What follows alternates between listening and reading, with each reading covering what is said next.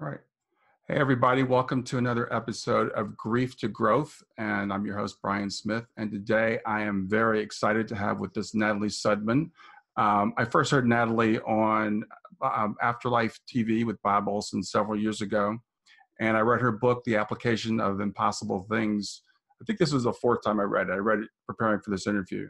Natalie was on a mission in Iraq in 2007 when her vehicle is hit by an improvised explosive device, or an IED. And I think it's fair to say Natalie was killed. She was at least severely injured, but we'll talk about why I'd say she was killed, because she had one of the most incredible near-death experiences that I've heard, that she wrote about in her book, The Application of Impossible Things. And that book came out in 2012. So as I said, I've read it like 3 or 4 times because it's one of the most, and I've read lots of near-death experience books. It's one of the, probably the densest, I think. Like, I was trying to highlight it and I ended up highlighting the whole book. There's just so much really great stuff in there. So what I'm going to ask Natalie to do today is take us through the experiences she had and the different environments that she visited while she was having a near-death experience, and how those things actually apply to our lives today. Because I like the fact that you titled it, The Application of Impossible Things. Mm-hmm. So with that, I want to introduce Natalie Sudman. Hi. Thanks, Brian. So Natalie, if you could just kind of take us through the experience that you had, what was going on at the time you had the experience, and just kind of tell us about that. Sure. I was working in Iraq as a civilian employee of the Corps of Engineers, the Army, and I was administering construction contracts for the reconstruction effort. And this day we were going out to visit some construction sites, and it was a long day. There was 4 vehicles and an Iraqi police escort. And at the end of the day, we were going back to base, and I was tired. So I was kind of sitting like this with my elbow on the door, and my eyes closed. And so I was there in the truck, and then I was suddenly not there in the truck. I was standing in front of, the way I call it the gathering. It's like thousands of beings all around me, like a stadium. And I was downloading information to them. And I knew exactly what I was doing. I didn't feel like, where am I? You know, there was none of that. I knew where I was. I knew what I was doing. Mm-hmm. When I finished downloading that information, I told them that I wasn't going to go back. I didn't have any interest in going back to the physical world. Mm-hmm. And they all agreed to that, but I mean, they were kind of in no position to agree or not. They accepted that. Okay. There was no authority over me, and I had no authority over anyone else. We were all just doing what we do and cooperating with each other. Okay. So they accepted that. And then they were like, well, what if you did this? They kind of asked if I might be interested in doing some other stuff and going back, that some skills that I had would be helpful right now. And I said, okay. Now I go, really? It was that easy? But yeah. So this environment you called the blink environment in the book. And this was a physical environment, because you said coming back to the physical. So how were you when you were in this environment? Well, I appeared to myself as I was in the truck. So I was in my BDUs, my camo Army gear. I was kind of tattered up and from the explosion, but my physical form was whole. Okay. And I didn't think, oh, I've just been blown up or something. Mm-hmm. And these beings had form, but it was like they could change form. I think it was kind of like a cooperative form. It was easier for me to perceive them in form, maybe, because I come from the physical. But when I go back to this environment, I can revisit it, and I can interact with these beings, and I can perceive them in different ways. I can turn them into a monster, or I can turn them into an animal or something. Mm-hmm. I can perceive them in that way. So I think the form is not important. necessarily. The being, each of them is a consciousness, a being, a personality. They certainly each had personalities. Okay. So when you say you go back to this environment, you don't mean that you're recalling the environment. You actually can still go back to it? I can do both. I can go back into that experience Mm-hmm. and kind of re-experience it and slow it down in a sense, so Okay. that I can kind of pick it apart. But I've also gone back to that environment and interacted with them. And sometimes it feels so unreal because now I'm anchored more in this Right. physical mind. So while it feels more real, as soon as I come back into my physical mind, it's like that feels like a dream, and yet a really, really, one of those lucid dreams that's just so clear. Yeah. Yeah. So when you were there and you're downloading this information, so it sounds like it was kind of like your time on Earth was like a mission. Is that would that be fair to say? Well, I don't know, a mission, that's kind of a human idea of Mhm. giving us a goal or something. And goals often come with deadlines, and there's all these, there's a lot of connotations that go with that. And Mhm. I think that it's more like I agreed to do some explorations. I agreed to help out with some things. And, and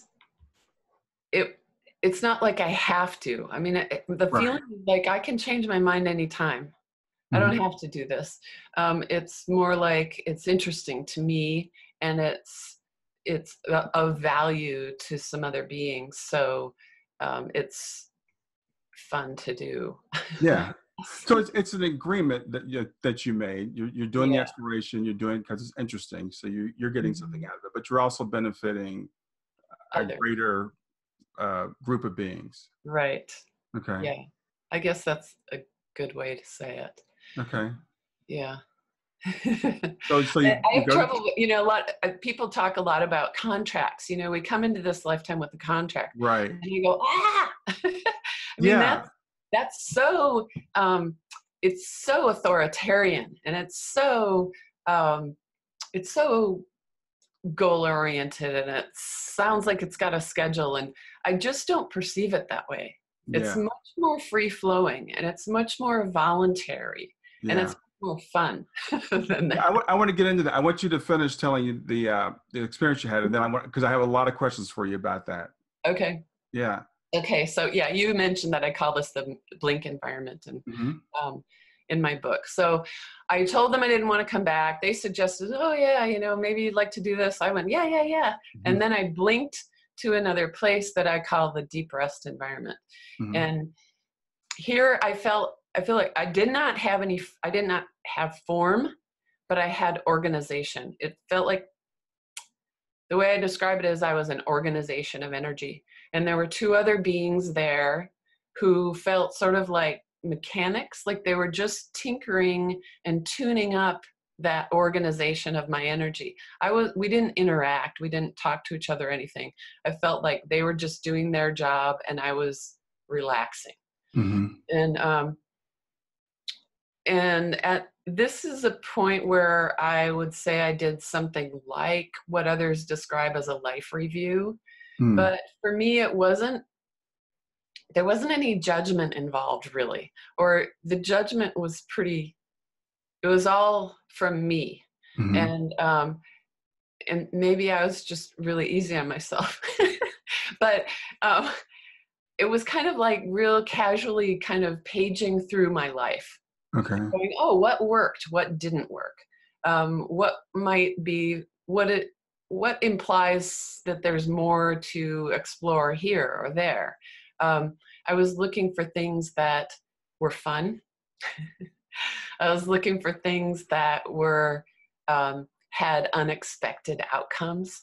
Like, I'm I'm an artist, and I like kind of playing with creativity. Like, you start to do something without knowing where you're going, and Hmm. see where it goes. And that's kind of the same idea that I was using to evaluate some of my life. So anyway, I completed that, got a good rest there, and then blinked back to the big gathering where I felt like we talked about kind of in more detail what I was going to do. And then I blinked again, and I was hovering. It was like could see the scene of the truck, the blown up truck below me. And I felt like let's say I was at a 45-degree angle, kind of looking down on this scene. Mm-hmm. And I could see the truck, and I could see the four of us in the truck. But I could also see all of this as an organization of energy. I could see the energy itself. I was with two other beings, one of whom was like an old friend of mine, and the other one felt like an observer or maybe learning from us. I'm not sure. Mm-hmm. So what we were doing here is I was choosing my injuries. So I would kind of do the equivalent of waving my hand, and I would set some injuries in my body. I would cut off my hand and put a big hole in my head. And as soon as I did that, we could see the whole kind of trajectory of the life I would lead with those injuries. Mm-hmm. And from that perspective, it was hilarious to us.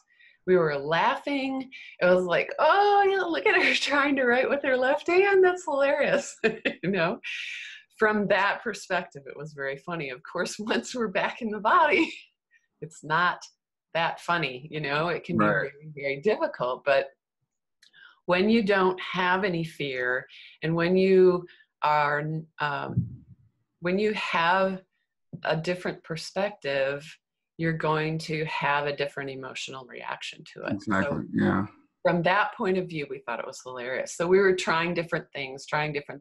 Finally, I'm like, okay, I gotta just pick them. And I just set the injuries that I felt would help me do the things that I had agreed to do. And then I immediately blinked again, and I was down next to the truck. And I was with about 8 other beings, and we were discussing the things that I had agreed to do, but we were discussing them from kind of more of an on the ground level. Like things look one way when you talk about them with a manager. Yeah. And then when you get down on the ground, you got different things that you have to deal with. So that's kind of the level we were talking about things there. Mm-hmm. And I say that we're standing next to the truck, but everything felt sort of ethereal. Everything had form, but it didn't necessarily have weight. It was mm-hmm. kind of Twilight Zone-ish. So then, yeah, as soon as we were finished there, then I just popped back into my body. And I became conscious hearing an audible pop. And I knew that I had been somewhere else, but I also knew that this wasn't the time to think about that or remember that I knew immediately that we had been blown up. Mm-hmm. I knew that it was not just a few scratches all around, which happens. And so I really was, I stayed in the present in order to sort of deal with the present, so yeah, woke up, opened my eyes in that truck. Yeah, with the injuries that you had chosen. I remember the first time I heard you say that in an interview, and then I read it in the book, and I'm like, this isn't funny. You chose some pretty serious injuries, but I think it's really, there's so much interesting about the book, but that was one of the things I think it's really, because you talked about soul contracts, and we kind of touched on that a little bit, and soul planning. And so there is this level of, the first, I guess, kind of perception a lot of people have is God is in control of everything, and God is the one that makes us have this, we're basically like puppets, and he just throws things at us, right? So that's the one level. And then there's kind of the soul contract level where we agree to do this, but it's kind of like we have to do it. And people, when they first hear about, for example, reincarnation. Well, do I have to go back, and do I have to do this? And the way you describe it, it sounds a lot more interactive. It's a lot more that we're involved in the planning. And as you say, you can, so even as you're going through these things now, you approach with a different approach because you know that you chose it, at least on some level. Right. Yeah. Yeah. In my whole experience, there was never anything or anyone dictating anything to me. Mm-hmm. It was very clear to me that we are the agents, we are the authorities in our own experiences and our own lives. And Mm-hmm. that doesn't mean that we as personalities, with able to see this much, are in charge necessarily, but we're whole beings. Let's say that this personality is an aspect of who and what I really am. And Yeah. what I really am is an aspect or an expression of God or of source or of universe or, whatever word you want to use for that, all Mm-hmm. that is, that infinite creative force. And because we are an aspect of it or an expression of it, we're actually much, much bigger than we think we are.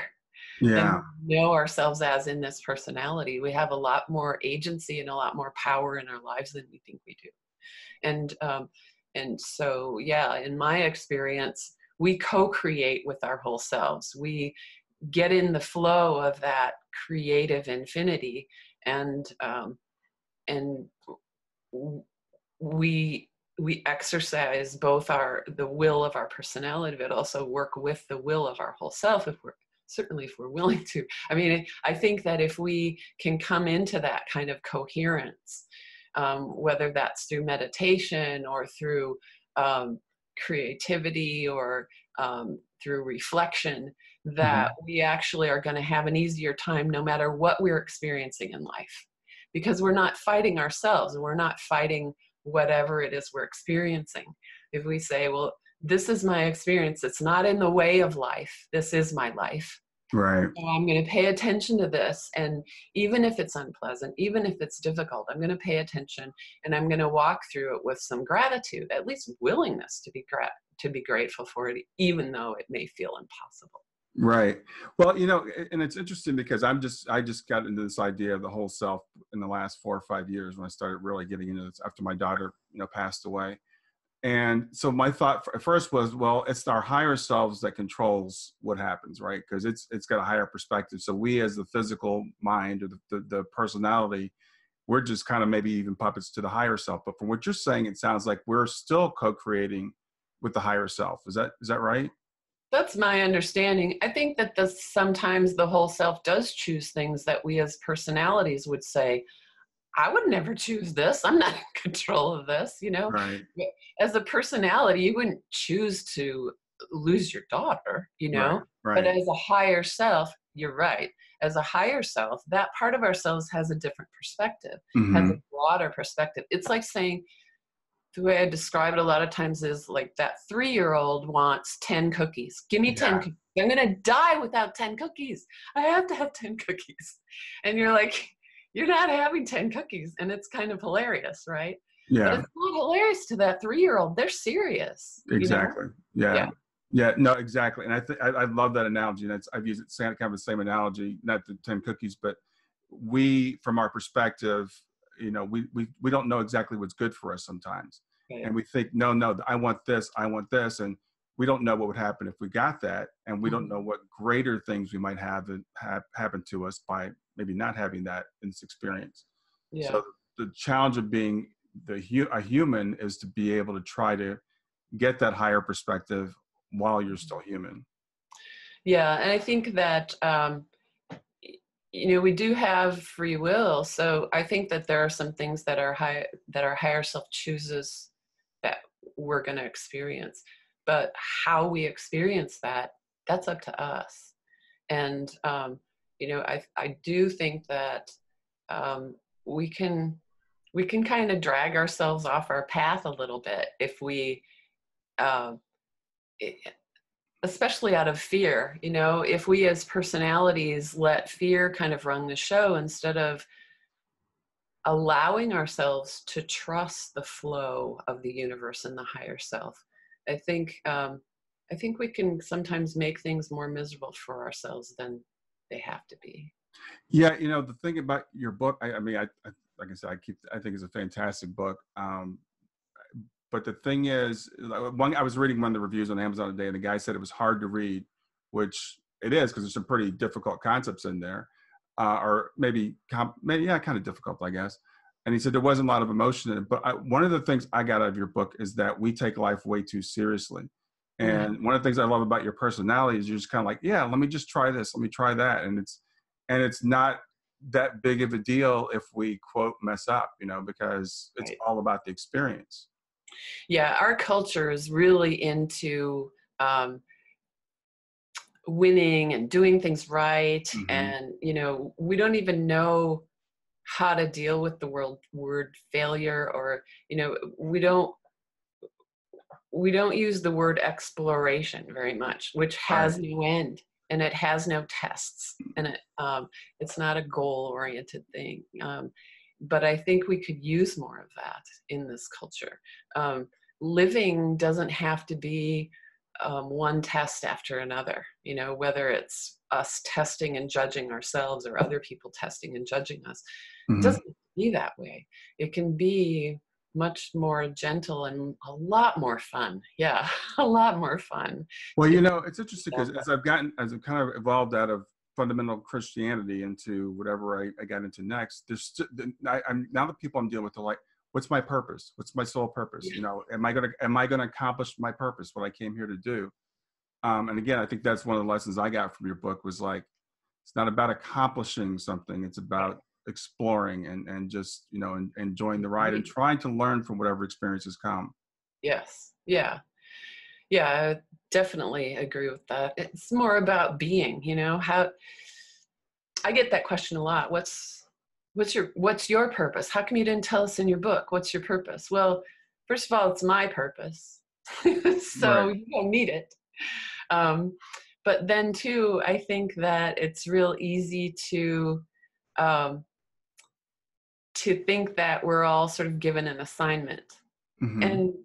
And we want that assignment to make sense to our human mind. So I'm here to learn about the balance of power, or I'm here to learn about relationships or loss, or how to negotiate grief, or things like that. What if your purpose is to exercise curiosity? Yeah. And the human mind goes, well, that's not purpose. Yeah, exactly. So I think we could rethink some of that purpose. Yeah. And I'm looking at the questions I had to ask you. We kind of already touched on soul planning and soul contracts and stuff like that. And I like what you said about that. And I think people sometimes go from one dogma into another one. And I see people falling into that. Like, am I gonna meet my contract? And I don't want to get sent back. That's another fear that a lot of people have. It's like, if I don't learn the lessons I'm supposed to learn, then they're going to send me back. Right. Well, you'll choose. Yeah. And as far as I know, you'll just choose to come back. You'll be like, oh, I didn't get as far as I wanted to go. I think I do want to keep exploring that. I'll come back. Yeah. No one's, as far as I know, from my experience, no one's going to be like throwing you back in the lion's den. It's your choice, and you can do it. You might be surprised. You might not be having very much fun in this lifetime, in this personality, in this body. And you may get out of it, leave this body, sort of return to that whole self perspective and go, wow, that was so fun. I'm going right back in to do that again. You don't know. It's like immersing yourself in, let's say, a game of Monopoly or something. And you're in it and you're losing, you're going, I hate this game. I hate this game. And then you get done with the game and you go, that was really fun. We should play again, even though you lost, right? Yeah, exactly. It's not about winning. It's not about like setting it, having your whole life be a charmed lovely thing. You know, sometimes the challenges are way more fun in the end Yeah. than the sweet. You know, sure, it's nice to have sweetness, but those challenges are gripping. Yeah, it's like my daughter and I love to play video games, and we played Super Mario Brothers. And so when you're playing a game, even when you're designing a game, if you could just go through and win every level with you never lose a life, you never have a challenge, that's not a fun game. Right, Nobody would play that game, right? But we right, also don't want to play impossible games. correct. There's got to be a certain level of challenge so that when you overcome it, it provides a sense of satisfaction. Yeah, So when I think about Shayna, I think about like when we used to play Mario Brothers, and like you get to those tough levels and you go over it over and over again, and finally you break through it. And that was the fun. That was the fun of saying, yeah, it took me 10 times to get through that level, but I finally got through it. yeah. And when you get through it, that moment is so like when you just get it, Yeah. it's like a magical moment, right? Yeah, it is. And it's a moment you would never have without the struggle. Right. Yeah. So in the book, you talked about the power of thoughts, which I think is interesting also. And you talked about the way you describe thoughts. I thought was interesting. Like they almost have their own energy and they have an ability to create. Could you expand on that? Yeah.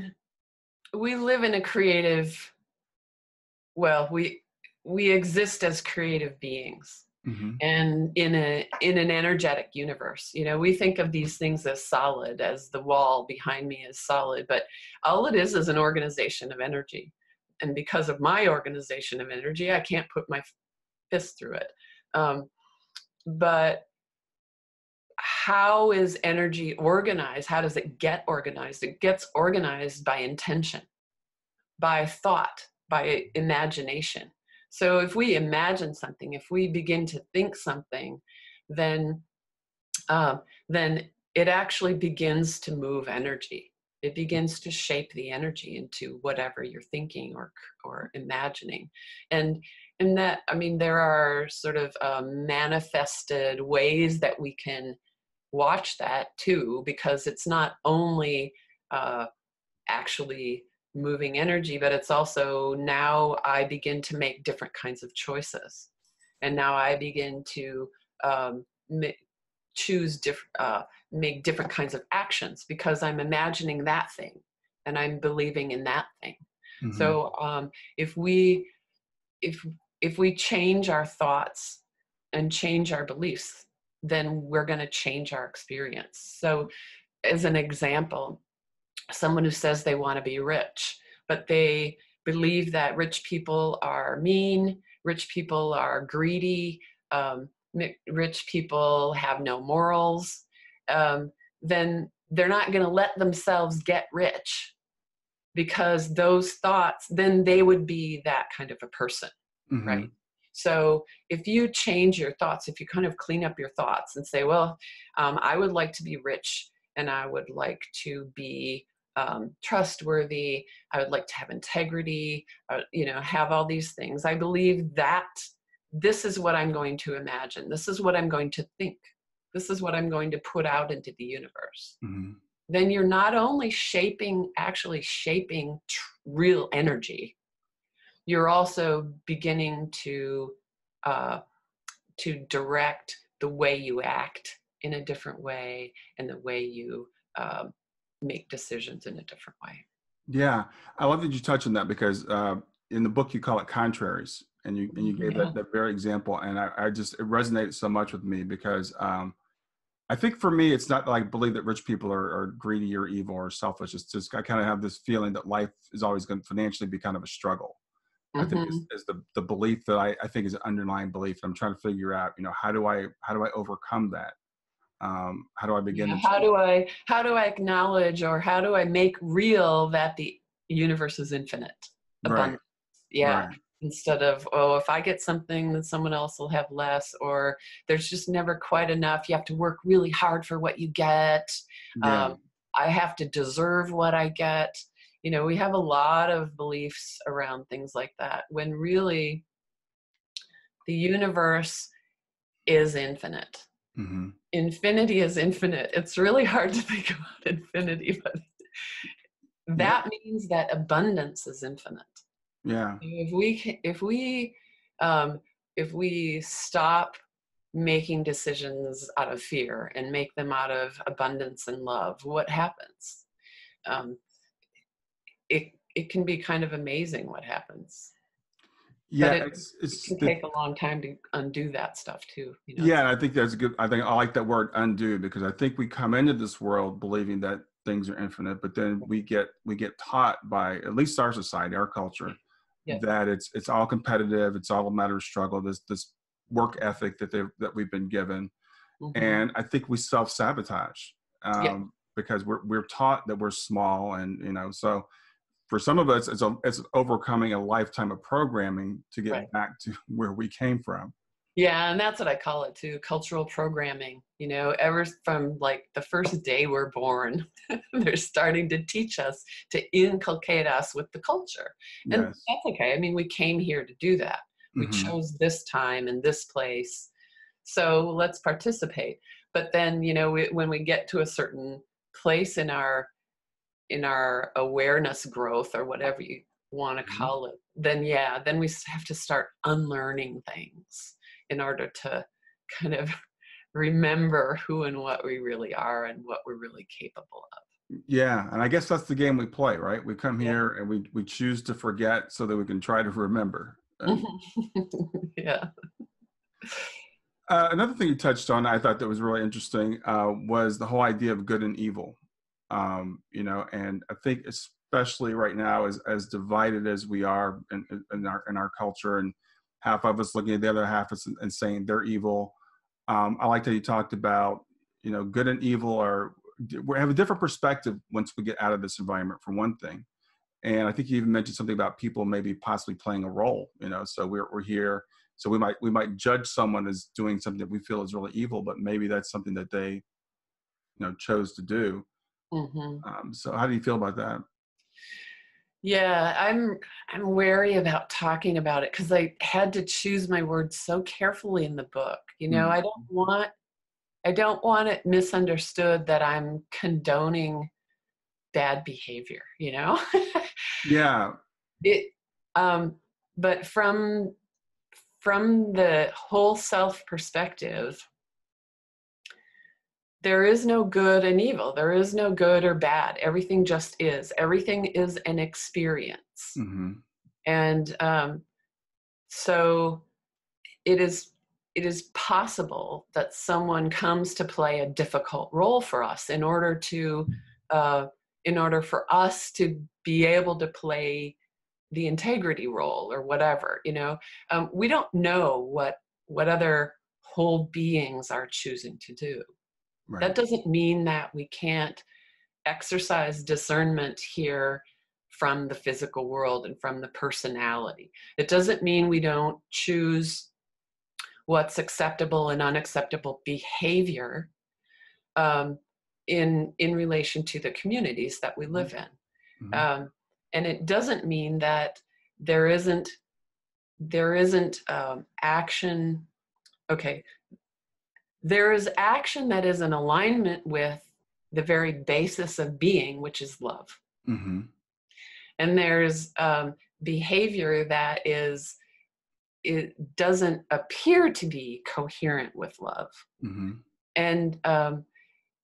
And so given a choice, which would we choose to do? If we are in our whole selves and we're in alignment with ourselves, we're going to choose the love. Hmm. We're going to choose the action of love that treats other people as we want to be treated, and that kind of thing. But if someone is acting out of that alignment, or we perceive that they're acting outside of the alignment of love, what this means is you don't condemn the being, you don't condemn the person.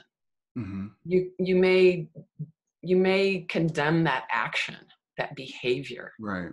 I often use the example of Martin Luther King Jr. He stood up for what he believed and what he thought was right. He aligned himself with love, but he did not attack and denigrate the people who who he was saying, don't do this. You know, the Right. people who Right. were attacking his people, the people who were killing, hurting his community. He didn't attack them back. He didn't hurt them back. He said, we're all humans. Right. Stand up to your own humanity. Right. Right. That's what he said. That's where the power is. When we stand up and recognize the other being as whole and invite them to lift their behavior back into love. Yeah. I think you did an excellent job of explaining. I understand why you kind of shy away from it, because it's one of those concepts, and that's why I would say the book, this is like an intermediate to advanced book, right? Because this is an intermediate to advanced concept, to say that something can be wrong on one level but not wrong on another level. So in this world, we do have rules, and we do have behavioral norms, and we do have consequences for actions that we take, and we do have actions that are not as loving as other actions. Now, from a higher level, that may be different, but we're not living at that level right now. So it's like, if like we go back to our game analogy, if you're playing a game, there are rules. In basketball, you can't travel. You know, you can carry a basketball. It's fine to carry a basketball and walk across the street, but not if you're playing a game of basketball. Right. So, you agree to play the game. Right. Play by the rules. So when we play here, we play by the rules. But as what I try to do, as we're going through with the turmoil we're going through right now, is to separate that, look at that person as a whole individual, as a perfect being on some level, but maybe not right now.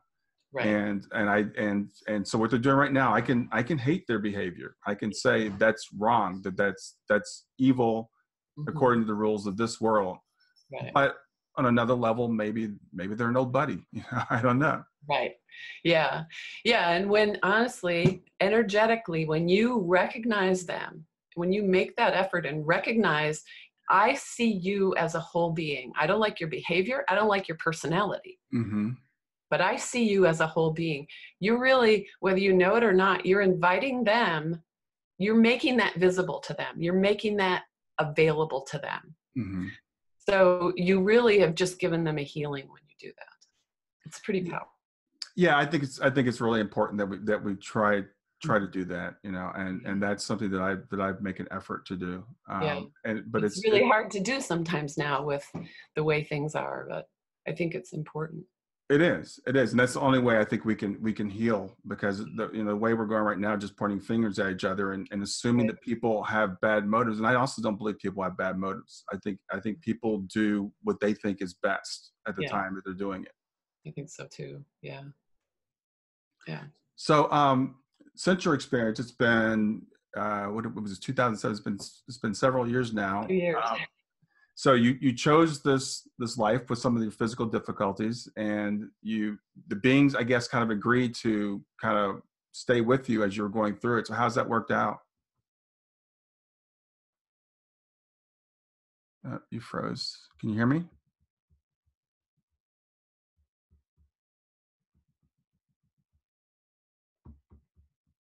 Yeah, I love doing the video things, but sometimes the bandwidth gets choked and it freezes. Yeah. So what I was asking you is, so you agreed to come back. You agreed to have a certain number of injuries, challenges. I think the beings kind of agreed to maybe be a little more close to you and kind of guide you as you're going through this with the new challenges. So how has that worked out? I guess that I would like it if I had that expanded awareness all the time. Yeah. And I kind of don't, because I'm in a human world, and kind of the longer you stay here, the more you participate again, and kind of come back into this world. And although I think that expanded awareness is much easier for me to move in and out of, and I use it a lot more than I did before, which is great. I like that a lot. There are still some-times, just like anybody, when I'm like, help me, and I get what it feels like nothing back. Right. But now I also know, okay, this is mine to do. This, I don't need any help. Yeah. I can figure it out on my own. I think that, I think that in many ways, my experience has informed me. I just gave that one example, but, when things, I still get challenges in my life. And when things are challenging, I remind myself, I chose this, in the Yeah. end, it's going to be all right. Yeah. We all get up off the stage and walk away. Right. Nobody- no one's really killed in the play, and the hurts that feel really truly um, tragic and horrific here, um, even those don't last. Even Yeah. those are lifted.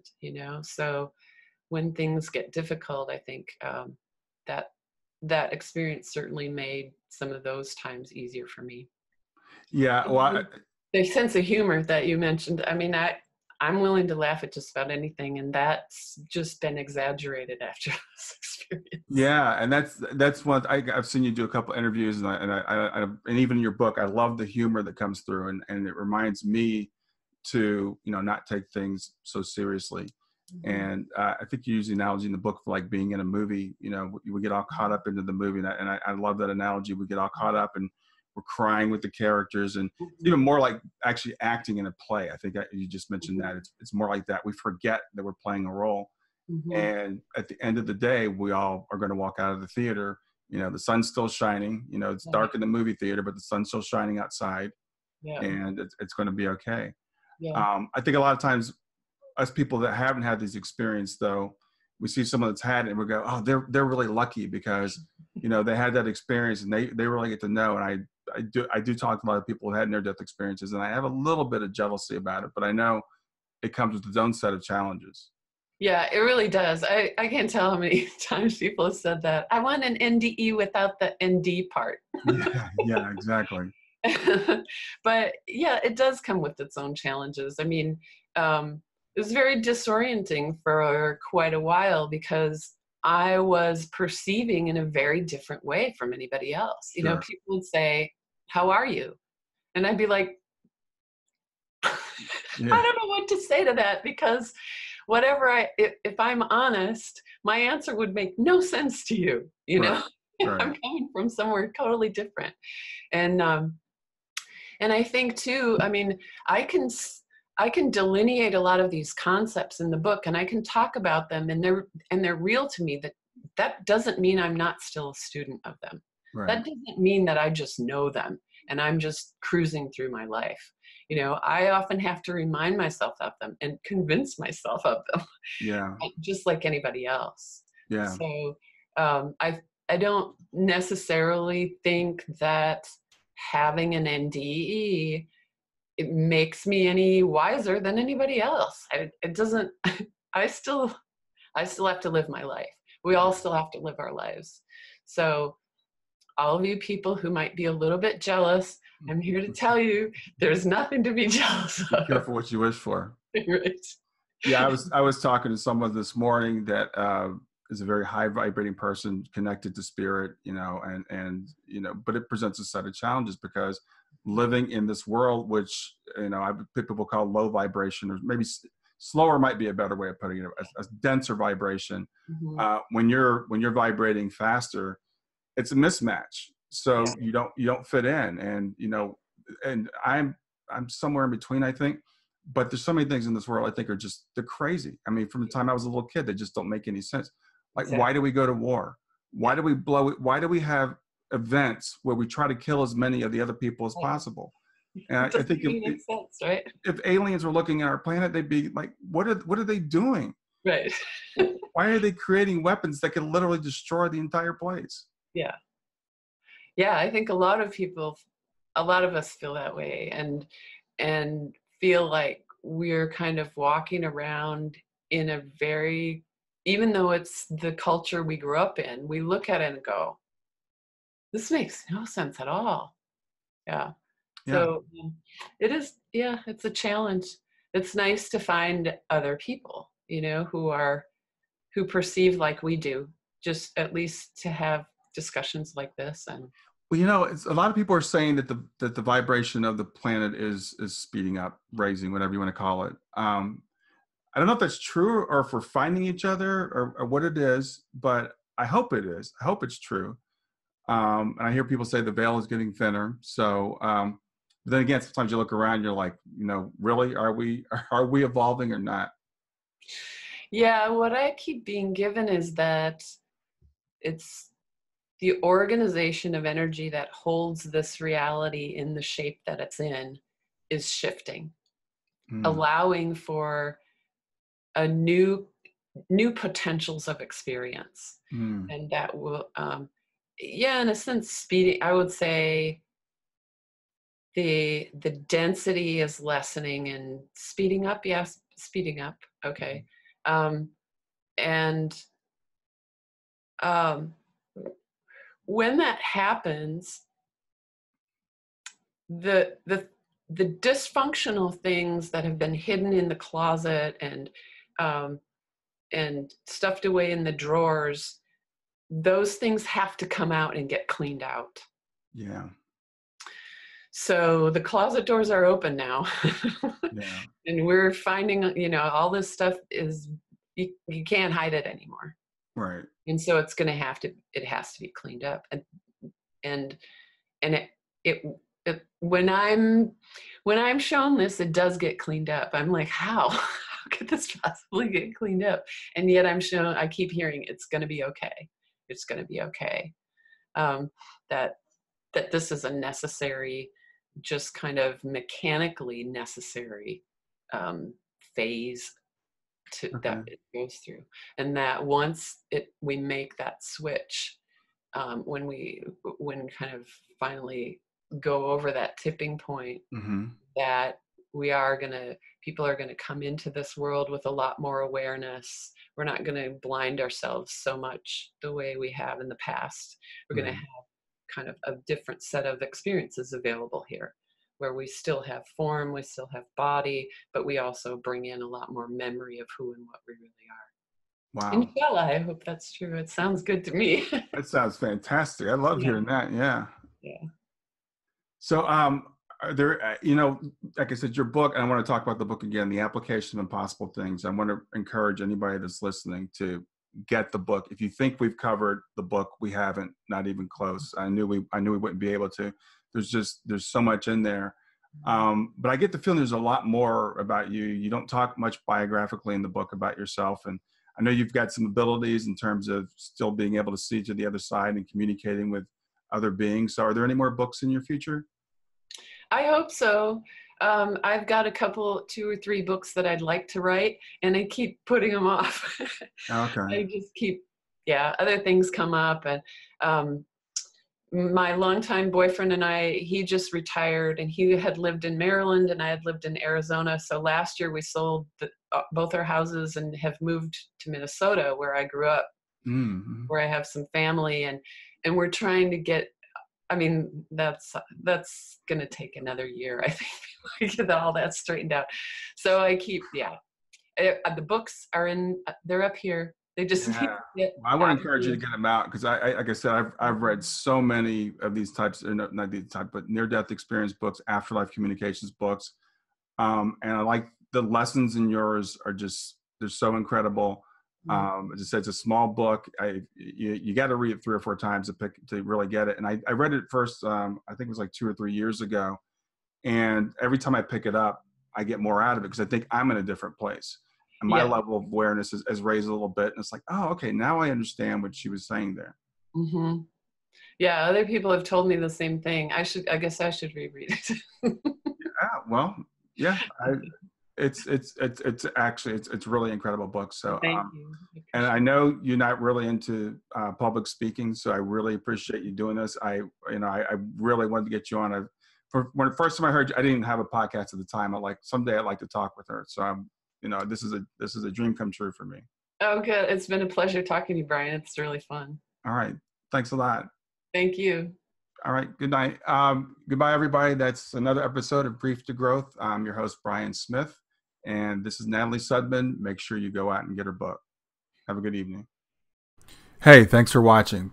Before you leave, I'd like to just remind you, you can always find me at www.grief2growth.com. That's grief, numeral 2, growth.com.